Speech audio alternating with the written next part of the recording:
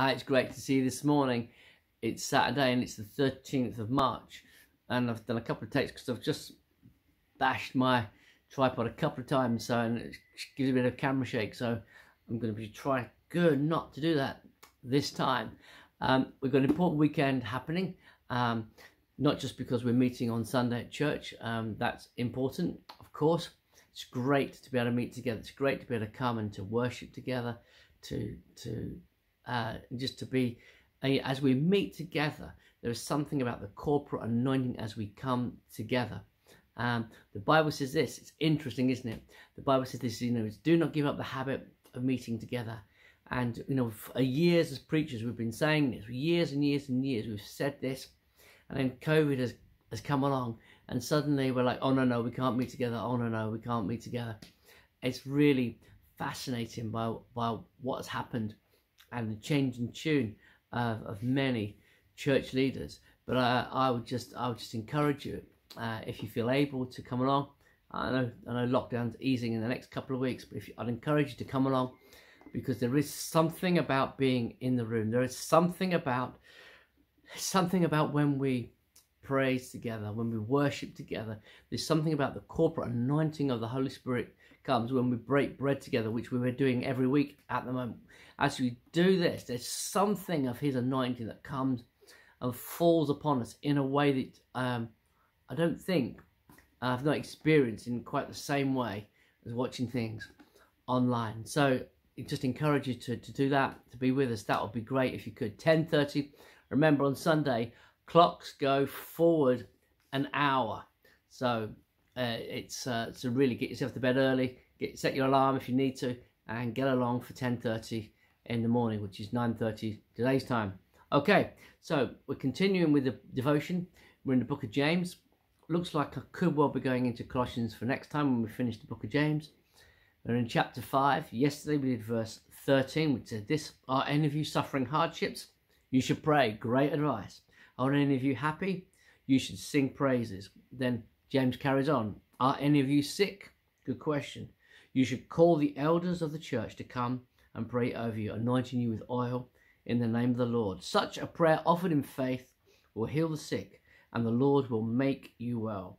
And if you've committed any sins, guess what? You'll be forgiven. Isn't that good news? So, are any of you sick? You should call for the elders of the church to come and pray over you, anointing you with oil in the name of the Lord.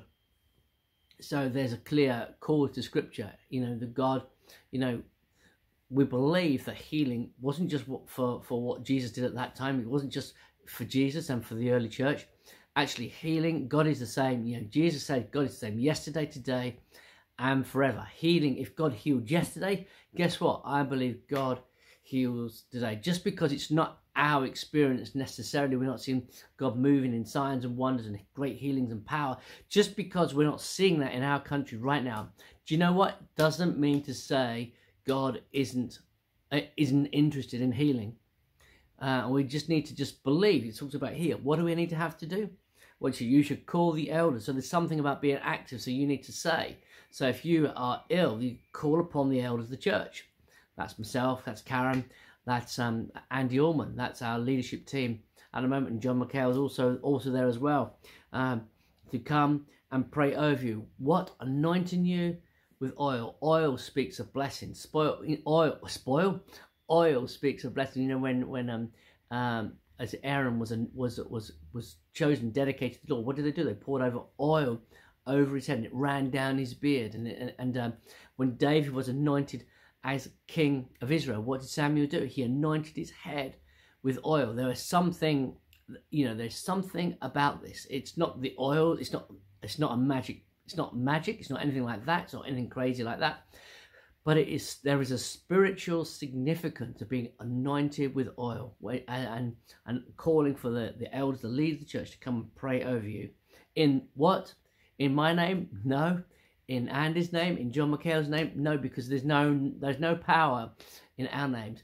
There is power, though, in the name of Jesus. Praise God. There's power in the name of Jesus. Power.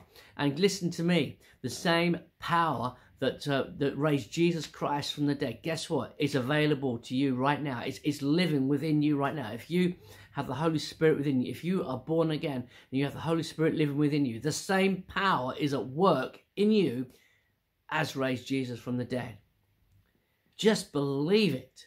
Just get this into your head, and Mike, get this into your skull, that the same power, Mike, that raised Jesus Christ from the dead is in me right now. And that means that when we pray for healing over people, guess what? It will happen. Why? Because we offer it in the name of the Lord. Such a prayer offered what? In faith. And Jesus said, if you have faith as small as a mustard seed, I haven't got any mustard seeds with me here, but they're in the kitchen. I use them with cooking with when I'm cooking an Indian curry. They are tiny. They are tiny. And when you have a small seed like that of faith, you'll see these things happen. Such a prayer offered in faith. And who will make you well?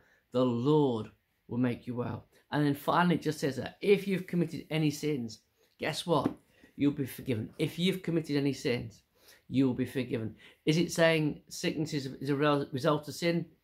Well, maybe in some situations, maybe it is, but maybe it's not. Not necessarily is the word, is my kind of thought, not necessarily. But we do fall, we do sin. And, you know, when we trust rather in ourselves, in our own abilities, rather than God, you know what? That actually is sin as well. When we have that, you know, where we have that pride, that arrogance in our own abilities, in our own strength. And so today, why don't we just, if you are sick, actually, let's do this right now. If you are sick, let me just raise my hand, Lord, to the camera right now. If anyone watching this who is sick right now, I pray in the name of Jesus, Lord, we speak your healing in the name of Jesus over anyone listening today who is sick, unwell, in Jesus' name. And Lord, we pray as well, Lord God, for any who have sinned, who have fallen away from you, who have done things that are not honouring to you, Lord God. We ask in the name of Jesus, Lord, that you come with your forgiving power right now in the name of Jesus. And you will just fill us again anew with your beautiful, amazing Holy Spirit, Lord God.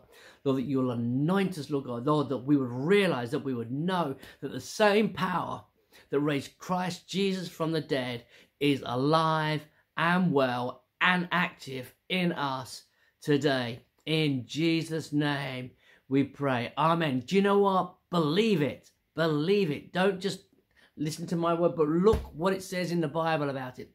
Read what God says about that. The same power that raised Christ from the dead is alive in you. Listen, hope you have a great day. Take care. God bless. And I'm super excited to see you tomorrow at church. In Jesus' name. Amen.